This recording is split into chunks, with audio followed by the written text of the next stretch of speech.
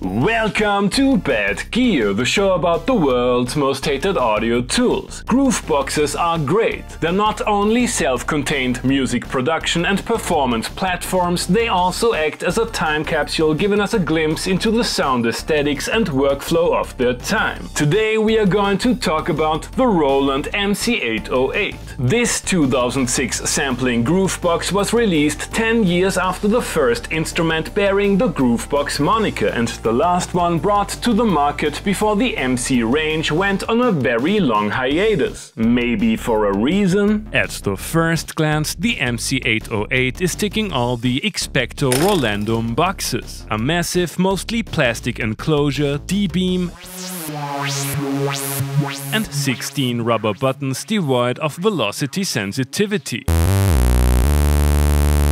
While the display of the more upscale 2003 MC-909 looks like something you would actually wanna stare at for a longer period of time, Roland went right back to the dark ages with this abomination. The sample-based sound generator got a serious makeover. 128 voices of polyphony are more than enough for 16 tracks of classic drums,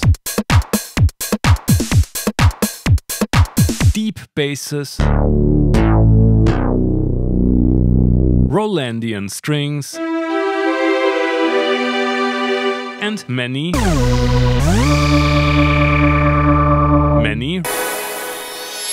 rave sounds. Roland went full on Scrooge by shipping the instrument with only 4 megs of sample RAM, but it can be updated to 516 by using DIMM modules. It's nice to see a compact flash card slot instead of the smart media storage solution of the MC-909. Be prepared for insanely long sample loading times though. Sampling is easy and straightforward. Stereo line or one mic signals are welcome. There's resampling and a mode for sampling while the sequencer is running. Pre-sampling, auto trigger, auto divide and auto trim. Cool. Loop points work great,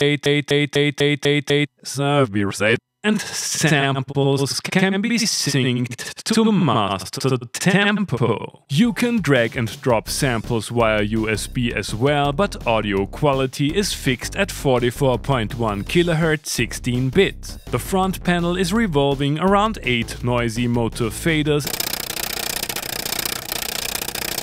as the only physical controls for mixing and tweaking the track.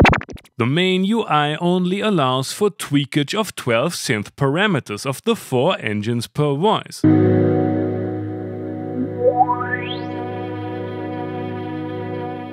So Roland connoisseurs might expect a lot of menu diving, but don't worry, you will need the antique USB drivers and editor software for that. I had no luck installing these on a contemporary Mac, but there are modified drivers on the web page of this guy which work like a breeze on Windows 10. The editor unveils a complex and powerful Rampler. It comes with JV-style cross-modulation, multiple routing options, a second LFO, and there's a modulation matrix. Sample editing works pretty well too. Roland threw in an FX section, multi-FX, and reverb are solid, and the compressor and mastering effect are surprisingly usable. All FX are preset only as long as you don't use the editor, but there are 4 controls for the multi-FX. The MC-808 wouldn't be a groovebox without a sequencer. 16 tracks, up to 999 bars per pattern, a TR mode,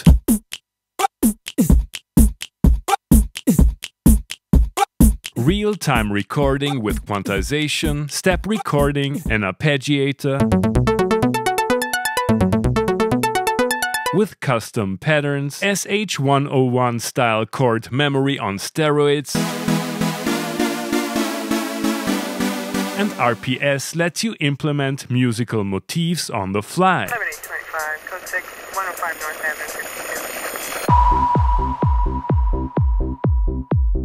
Tempo Mute Control is a dedicated automation track. OP1 fans look at the undo button with envy, Digitakt enjoyers are longing for the second pair of stereo outs, and it's impossible to review an MC Groovebox without going through 3 or 4 of the corniest preset patterns.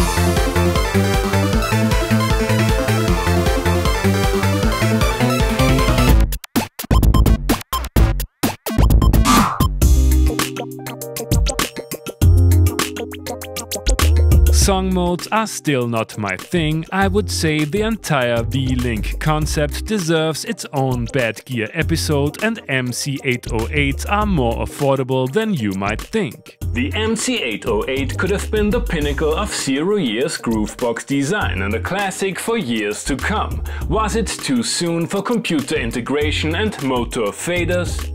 You have already heard the Groovebox in today's intro tune. Roland Romplers just get the job done. Let's start nice and easy with a few of the built-in sounds.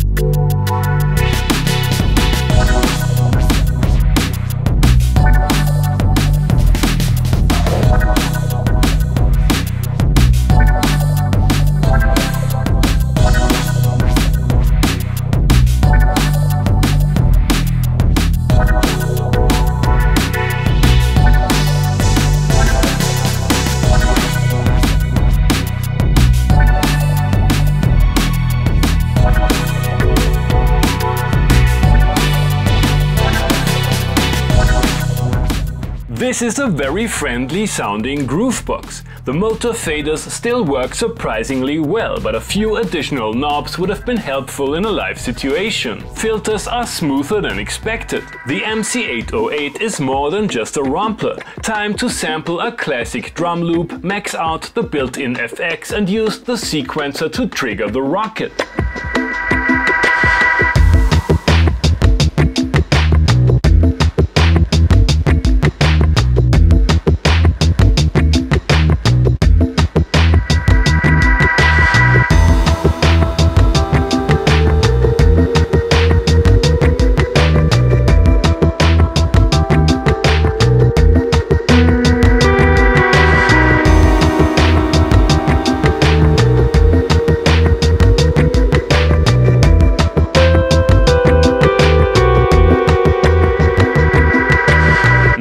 Roland is known for great lo-fi FX, and the ones on the MC-808 don't disappoint. Loading times aside, the sampling workflow is okay, albeit a bit antiquated, but fader automation looks awesome. The countless presets are fine for live jams. I wanna know if the sound engine is ready for a deep dive in this heroic attempt to fit as many Roland sounds as possible into 30 seconds without turning everything into a total mess.